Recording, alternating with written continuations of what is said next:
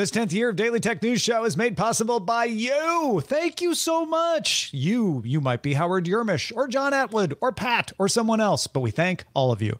Coming up on DTNS, Google's Paris announcements were good, just maybe not what everyone expected. Plus, whether the Microsoft Activision Blizzard merger is done for, and Scott Johnson tells us if Game Pass is worth it, whether you should take a Game Pass on.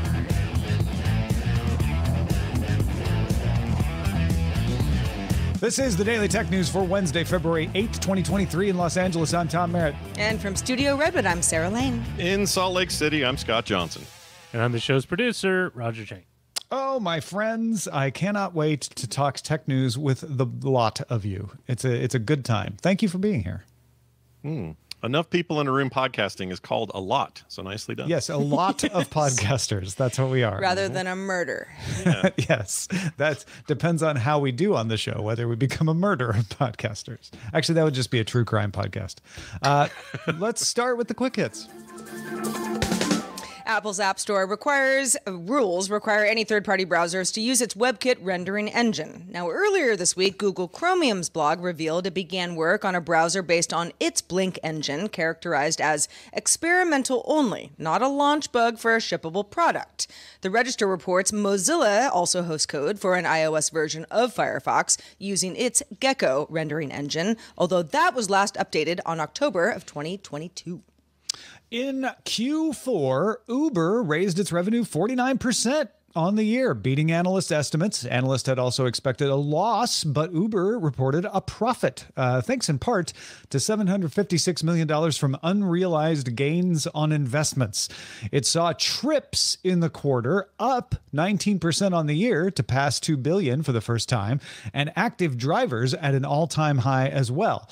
The ride-hailing business passed delivery gross bookings for the fourth consecutive quarter. So we are officially back to riding in cars more often than we're ordering food to be delivered. On the heels of the announcement of Baidu's Ernie bot that we told you about yesterday, Alibaba says, us too. We're working on a ChatGPT-like system currently in internal testing. The newspaper 21st Century Herald sources say that the company may integrate this with Alibaba's Ding Talk app. Everybody's doing it. NetBlocks reported Wednesday that network data indicates Twitter has been restricted on multiple network providers in Turkey, including TTNet and Turkcell. The restrictions were put in place at the same time as search and rescue efforts are underway in the wake of that major earthquake that happened on the Turkey-Syrian border. Turkey often restricts social networks to prevent disinformation spreading during national emergencies, but those are usually human-caused emergencies. NetBlocks says this is the first time it has implemented restrictions in response to a natural disaster. Elsewhere in the Twitter world, the company's subscription service Twitter Blue is rolling out to users in India, Brazil, and Indonesia. This latest rollout makes Twitter Blue available in 15 markets now. Rather than accidentally updating help pages, as companies tend to do, Netflix is actually expanding its plans to cut down password sharing to Canada, New Zealand, Portugal, and Spain. Users in those countries will be able to add up to 2 people who don't live in their household to their account. It's an extra Canadian $7.99 in Canada, $7.99 in New Zealand, $3.99 in Portugal, and $5.99 in Spain per month per person. Netflix says it will begin to block devices used by somebody outside the primary residence after a certain number of days, but didn't give details on how many days that would be. Main account holders will have to set their primary account location and in some cases may need to get a code to use Netflix while they're traveling. Yeah, this is how you will expect them to roll it out, like this with an announcement rather than just updating those help pages. Let's look at the quick hits.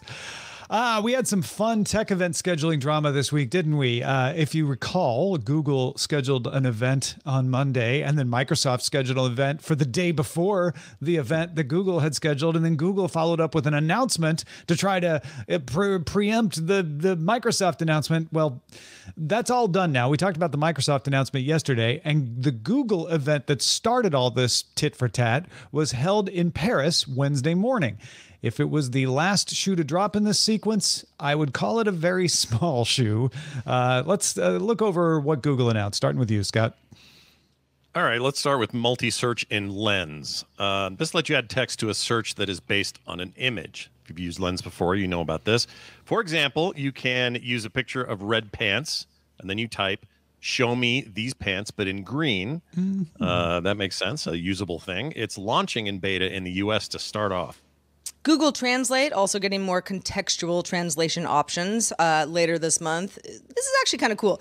For instance, if you write novel in English, it'll know there are some choices, and maybe from the context, whether you mean novel as in novel, a new thing, or novel as in a book. And Lens is also getting a feature to blend translated text into the image that it came from. All right, so far so mildly interesting. Immersive View in Google Maps is expanding to full cities. If you had used Immersive View before, you could only use it on a few hundred tourist landmarks, like Tokyo Tower, for instance. So now you can go into 5 full cities from an aerial view, zoom into specific locations, and in the cases of airports and train stations and some shopping centers, you can even go inside buildings. A time slider is kind of the cool part here. It lets you see what the location looks like at a different time of day, including expected weather and traffic conditions. First cities to get it are London, Los Angeles, New York, San Francisco, and Tokyo. Maps is also getting more EV driver features, like a filter to find just the fast chargers, or the ability to add charge stops to a short trip. Now, the big thing everybody expected, more details around Bard. This is Google's version of ChatGPT. Google said Monday that Bard is being used by quote-unquote trusted testers right now, but promised it will become more available to the public and for testing in the public in the coming weeks. Google demonstrated how Bard will be able to summarize a search using the question, quote, what are the best constellations to look for while stargazing, unquote. The response included the usual search results, but then Bard added a few key options and how to spot them. Yeah, that was cool. So they're like, we're not going to pretend like Bard can get everything right. So we're going to give you a few options. They call this Nora, which is named after my niece. No, it's not. It stands for no one right answer. So they're like, you know what? We're not trying to be the oracle here. We're just trying to give you some options. However, sometimes it might mean that one of the answers is just plain wrong. For example, a GIF shared by Google on Twitter shows Bard answering the question, what new discoveries from the James Webb Space Telescope can I tell my 9-year-old about? And of the 3 Nora responses, one of them was, it took the very first picture of a planet outside of our solar system. Except that's not true. As NASA states on its website, the first picture of an exoplanet was taken in 2004, 17 years before the James Webb Space Telescope was launched. Google responded this by saying, yeah, that's why we're launching Bard with a trusted tester program before widening the availability. They want to catch those kinds of things. Still haven't taken the GIF down, though. I mean, the whole idea of no one right answer, that comes into practice all the time in life. But of those answers, one of them shouldn't be just categorically just wrong. Yeah. You know, that's an oversight. You know, Google obviously probably rushing maybe part of whatever implementation they wanted Bard to show off, to impress everybody. And of course, everybody focused on this whole thing of like, well, Bard isn't ready for prime time. Google saying, we know, but we had to do it. Look what Microsoft did. But, you know, the whole point of these things, whether it's ChatGPT or Bard or anything else, is they are just predicting one word at a time what the most likely next word will be. They are not trying to tell whether it's true or false. Yesterday, Microsoft went at great lengths to explain how they're going to correct for it getting things wrong. And they had filters and checks and all this safety stuff. Even then, they still put in their FAQ. Sometimes we will say wrong things, and when we do, please report it. That's how we can train it to get better. This is an example of Google not doing that. In other words, it wasn't Bard that posted the GIF. Bard created the responses, and then someone didn't check them. And it's an example of how you shouldn't rely on these things to be truthful yet, but also you need to be extra careful. And this is not a good look for Google when it's trying to say, well, we're going to be extra careful. Now, I know that Google did not mean for this to happen. Of course not. It's embarrassing. Although, if you kind of think like, okay, how would this somehow help any of us going forward with wrong information? I could sort of see something like this be part of educational part of Bard or any ChatGPT chatbot-like service where, let's say, you've got multiple choice questions for students, and the chatbot is going to surface something that is clearly wrong. And if you know your information, then you kind of know to say, aha, I see what you're doing and I'm better than this. Yeah, but then wouldn't Bard have to know it was wrong in order to tell you whether you chose right? Well, yeah. I mean, this would definitely be like in an educational circumstance. I'm trying to be like, you're trying. No, I appreciate how that. How could this work? Because if nobody knew that, what NASA versus the James Webb Space Telescope were saying, then we would all just be like, okay, I guess it's true. But people are like, no, that's not true. And so there's something to be said. Like, there's something to be said about human information in this context. I think there's a difference between what Bard in the context of Google and giving you information and having big warnings that's saying, hey, this information may or not be correct. If you find an incorrection, please mark it here, because that is how these things get better, is a lot of people using it and then marking the incorrectness. I'm fine with that. What I'm not upset about, what I find interesting is that Google didn't do that themselves. This wasn't something that Bard just put out by accident. This was a GIF they chose and looked at and then held up as an example of Bard working. And so they failed to catch the thing themselves. I think that is significant. The big takeaway for me, and the only thing I would add here, is that this is a bit of a gold rush, and you're going to see the seams while they do it. Neither of these companies want to be the InfoSeeks and the, Lycoses of the past, Alta Vista, whatever. Yeah. They don't want to be that. They want to be in the front edge of this thing, and they're going to stumble a bunch trying to beat each other there. And I think we can expect more of this weirdness, but in the end, I think it'll be good. Well, Microsoft wants to buy Activision Blizzard. We're all aware of this. Here's the latest. The UK's Competition and Markets Authority released an initial view that Microsoft's proposed acquisition of Activision Blizzard would further consolidate what it called Microsoft's strong position in cloud gaming, and therefore could result in substantially lessened competition for UK gamers. The agency suggested remedies to its concerns, including divesting Activision's publishing unit, which owns the studios that make Call of Duty, just a tiny little game no one's ever heard of, as well as possibly selling off Blizzard altogether. Now, as an alternative, it also said it would consider enforceable commitments that would guarantee rivals continued access to games at the same time they're released for the Xbox. That's something that Microsoft had said it would be willing to do. The CMA also asked both companies to propose their own ways to ease the concerns. It will publish its final decision on whether to allow the acquisition by April 26th. Yeah.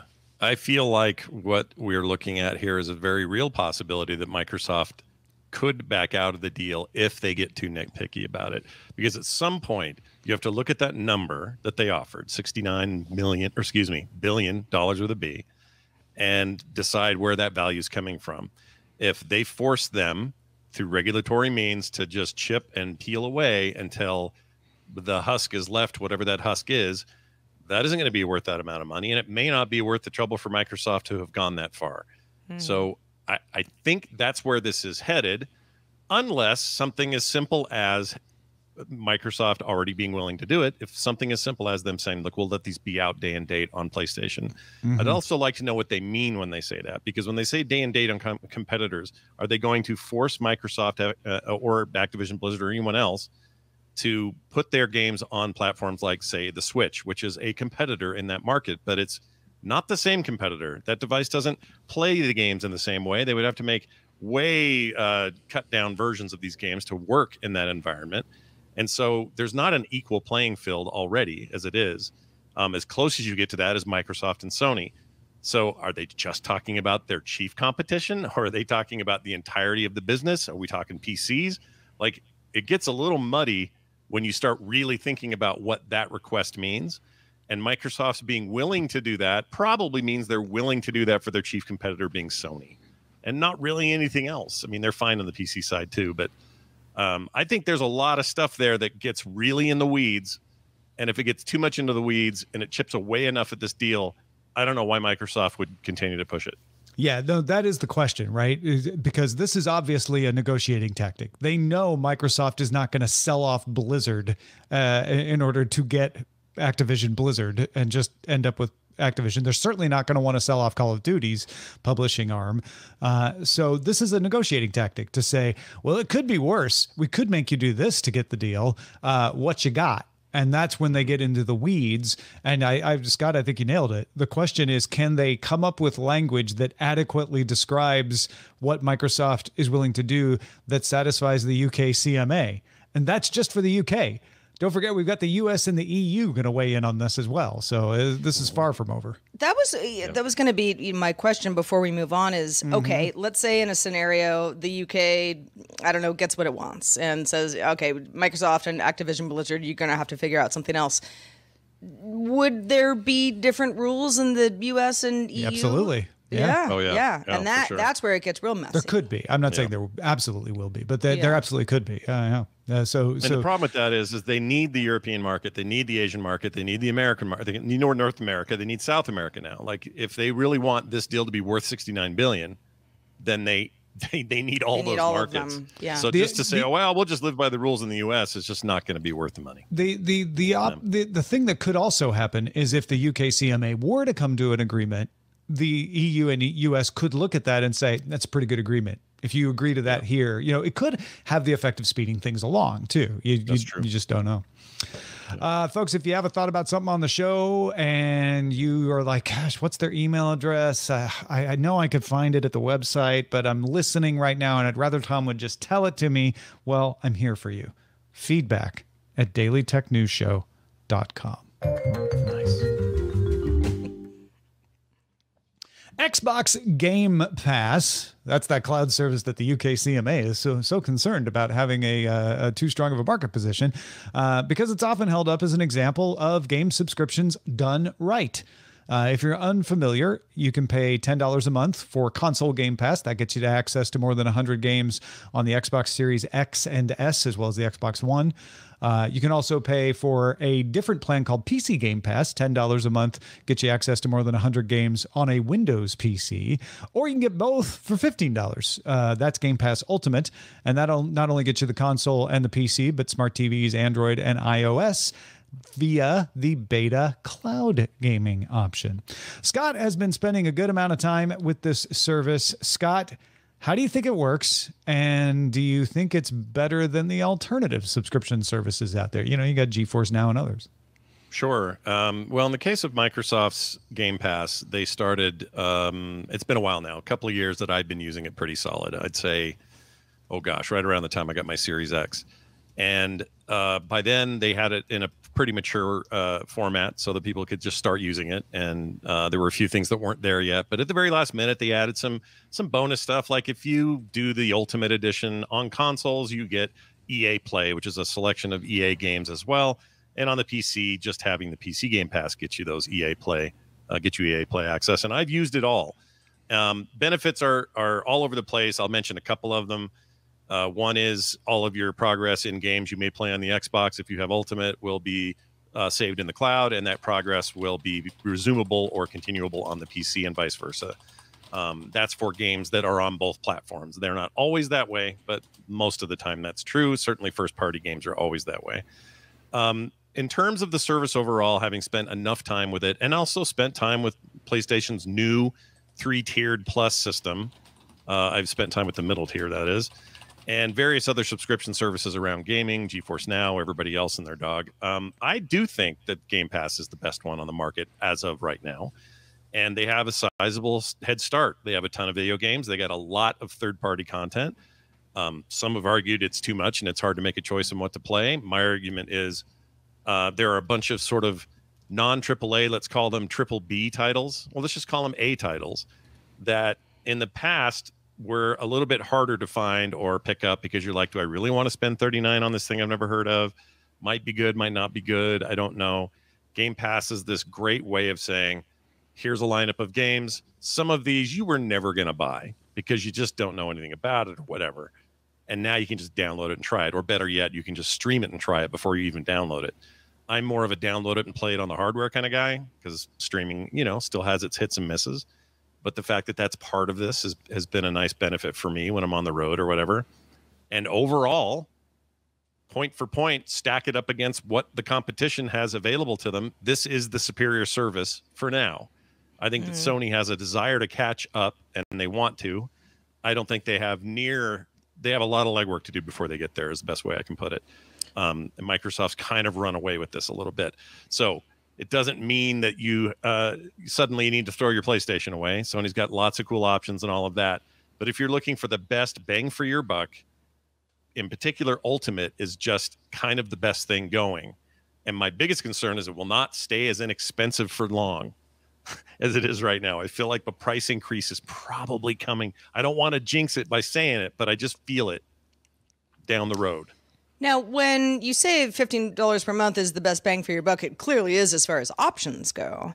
And you mentioned that you prefer to enjoy a game not streaming just because there are less limitations. But how many folks do you think are taking advantage of, smart TV gaming and PC gaming, Xbox gaming and mobile gaming, and using all of those options? Well, more and more, clearly, but I still think it's secondary to the way that you would want to play the most. Like if you've got a big 4K TV and you've got a Series S or X, you're going to download those games that you want to play. You might stream them first to make sure it's a game you want to play, right? That's really cool because I don't need to wait for my ISP to download 80 gigabyte game to see if I like it. I can just quickly hop in and go, oh, this is all right. You can even get far enough in that game to save 2 or 3 times. And when you do the full download, because you're like, I want the full experience, you'll do that download and that progress comes with it. So you don't lose anything by testing it that way. And you also don't lose anything by saying, I got to go somewhere. I'm going to be on the bus for an hour. Pull out your phone and continue that game on your phone, assuming you have the bandwidth to get to the office or whatever. These are all possibilities that are either not available through other services or less convenient or less built in terms of functionality. So getting a game, seeing if you like it first, playing it, deleting it, reinstalling it, keeping your saves across the board, that stuff is easy. Set it and forget it. Not hard at all. Super simple. And it's become the kind of service that, I don't know, like certain streaming services that I like, I just know I'm always going to be paying for that. Now, if they suddenly said, well, we've decided it's $50 a month, I might have issues. But I think at 15, it's very hard to find a better value in game subscriptions. And it's funny to act like there's a ton of them. There really aren't. There's not a million game subscriptions. This is a new idea, kind of. And they're a major player with a new idea and the back end to handle it. And others who are also major in the market, be they Sony, Nintendo, or whoever, they're playing catch up, partly because they don't have billions of dollars of Azure servers just waiting for them to use them. And in some cases they do, but they have to pay Microsoft to use them. So yeah, right. Even that's what Sony's doing. They're paying for space on Azure. Yeah. Exactly. So it gets a little complicated when you get into those weeds, but this is the thing that they've been banking on. This is their strategy. I think so far it's working. Do you think someone could get away with just Game Pass? Because I mean, with games costing $60, $15 a month, if that's all you have to pay, it's going to save you money. Is that going to work for anybody? Oh, 100%. There are people who, the way that they game is, everybody's a little bit different. I'm checking out stuff all month, but a lot of people are like, I'll try this one game and 3 months later I might look at another one. Some people only buy Madden once a year. Some people play everything they can get their hands on. But you're not getting all the games all the time, are you? You have access to everything in that Game Pass library anytime you want it. But not all the titles you might want are in there, I guess is what I'm saying. Well, exactly. So there are obviously Sony titles you're never going to see on the platform, but even third-party titles that don't make it there or make it there later. Sometimes Microsoft gets a hold of one and has it for 6 months on Game Pass. So most of the titles you would buy for an Xbox are in there? Yeah, if you're talking first title or first party, all first party is in there. Yeah. When I say all, I mean, there may be some older titles that aren't there yet or whatever, but if when a new Halo comes out, you will have it on Game Pass day one. Got it. When you have a new version of Gears of War that comes out, you'll have it on day one. The big first party stuff and these new studios that Microsoft has bought, Bethesda, id Software, maybe Activision Blizzard, those all show up now on Game Pass, and they are a Game Pass game. Whether you buy, and you can still go buy it if you want. You can buy it on Steam if you want to. And in some cases, you can buy that stuff on your PlayStation if you want to. Like Deathloop is an example of that. But these games are there permanently if you're paying for the service, and they never go anywhere.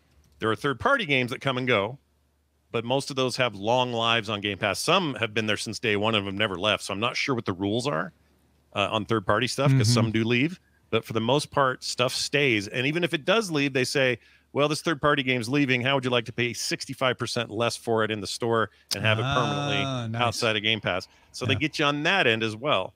All of that just makes for a really well-rounded experience with very few limitations. It's a strong play. Well, thank you, Scott, for living with Xbox Game Pass simply to talk about it here on DTNS. I know you never would have subscribed otherwise, right? No, really it's my took one only for reason. the team there, Scott. That's Thank right. you. Yeah, anytime. If you like this conversation and you want to hear more of what Scott has to say, as well as if you're like, well, wait a minute, what about GeForce Now? What about the other options out there? I know there's not a lot of them. We are going to get together a round table led by Scott, featuring Max Scoville and Trisha Hershberger later this week. They're going to discuss how the different game subscription services stack up and how game subscriptions are disrupting how we consume games.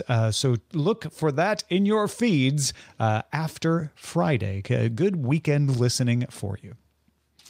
Well, whether or not you're gaming while on the road, you might be traveling soon, and you might have noticed that many cities, such as Rome, have multiple airports. Now, if you're unsure whether that airline ticket you booked to Rome in Italy is really going to land at the airport you think it's going to land at, Chris Christensen has a tip for you. This is Chris Christensen from Amateur Traveler with another Tech in Travel Minute. You're probably aware already that every airport has a unique three-letter abbreviation that's called an IATA code, IATA, the International Air Transport Association. It's good to know the codes for your local airports. I once spent 15 minutes trying to convince someone at JFK that he had just booked my luggage not to San Jose, California, SJC, but to San Jose, Costa Rica, SJO. But did you also know that there are metropolitan area codes for some cities? Rome, for instance, ROM, London, LON, New York City, NYC, and Chicago, CHI. And those can sometimes help you find a good alternative flight to a different airport in the destination where you're going. This is Chris Christensen from Amateur Traveler. That is a good tip. Yeah, for sure. Especially London. I've used that where it's like, it is a little cheaper and better times to maybe go to Gatwick or something like that instead of LHR. Yeah. That's good I have stuff. to go to Chicago in June for a wedding, and I know Ord, but there are other There's Midway. there are other Yeah, options. Yeah, exactly. Good stuff. Thank you, Do you Chris. think anybody ever went to Paris and went to Paris, Texas by accident? Well, there's also that, right? Yeah, like knowing the codes Does Paris, itself is Texas have an important. airport is the Yeah. question. Oh, yeah. Good question. You'd probably figure it out before you got to Paris. But I think it might, but it wouldn't handle most of the flights that people are booking to Paris. That's for sure. All right, let's check out the mailbag. This is a good one from Jermaine, who wrote in about an idea he's had for several years. Jermaine says, it's become old hat in the tech sector to say that Apple is nothing but iterative. But replacing the iPhone Pro Max with what I call the, let's say, iPhone X. He doesn't mean 10. He just means, X, because it's not been named yet. Could create differentiation and help kill that iterative view. In short, the iPhone 15 or 16X, whatever, would be a public beta product. This would be the phone where Apple says, here's what we want to put into the public over the next couple years. Try it out. Jermaine says, as long as they're straightforward with the marketing and don't pull the Google Glass thing, telling everybody you have a consumer product when you have a public beta, thus create the disappointment that was Google Glass in the eyes of the general public, it could work. Not to mention, they generate a lot of revenue from the Apple fangirls and fanboys who would spend extra money on such a product. This is a really intriguing idea that I would love if Apple took from Jermaine. And as good as the idea is from Jermaine, because I think it's a fun way to like generate Sort of a some less than zero information.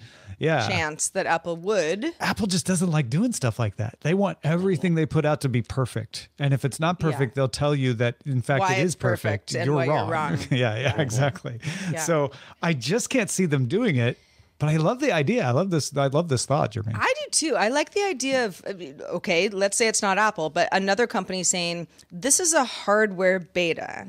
You are used to hardware betas, but maybe not as far as smartphones go, because we're all used to the smartphone being as perfect as possible when, it's finally released. And, if it's not, then it gets fixed quickly and the company's super embarrassed about it. But if it was a public beta to begin with, that's a little different. Maybe people see it as I don't know, Apple sees it as, well, then we're not giving them magic anymore. We're showing them how the sausage is made. Yeah. And we don't want to show people the way we make our sausage. And I just can't see Apple ever doing it, but I think it's a fine idea. Yeah, Apple actually will tell you it's not sausage. It's a fine cut of steak. Right. Well, they'll say it just works. Yeah. It just tastes. That's us. Yeah. It just tastes like... I do actually, I think a lot of people would prefer the public beta option of this, as Jermaine has laid out. I don't know. Maybe we'll see more of that in the future. Cool idea. Thanks for sending that, Jermaine. Indeed. And if you have cool ideas, do send them our way. feedback@dailytechnewsshow.com. Thanks to you, Scott Johnson, for being with us today. Let folks know where they can keep up with your work. Sure. If you are interested in hearing more in-depth discussion around the video games business, from the big corporate wranglings all the way down to what we played this week, we have a show for you. It's called Core. You can find it on Thursday nights, and anywhere you get your podcasts, just go search for Core and find us at frogpants.com/core. And I guarantee you will hear me talk about more than just Game Pass. Maybe we'll talk about Sony stuff this week. Ooh, I don't know, maybe. And I'm really looking forward to Friday's thing as well. So check that out and get prepped. Cool. Also, a special thanks to Matthew Stevens. Matthew Stevens, you know who you are, but for everybody else, Matthew is one of our top lifetime supporters for DTNS. And we want to thank Matthew for all the years of support. Thank you. Thank you, Matthew. Look, the folks who were new supporters yesterday, someday they'll be like Matthew. So you know what?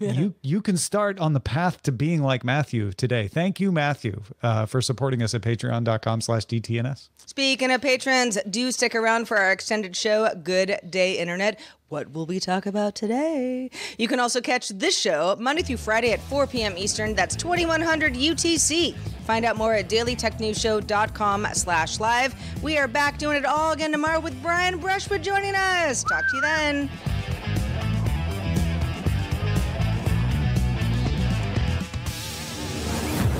This show is part of the Frog Pants Network. Get more at frogpants.com. Diamond Club hopes you have enjoyed this program.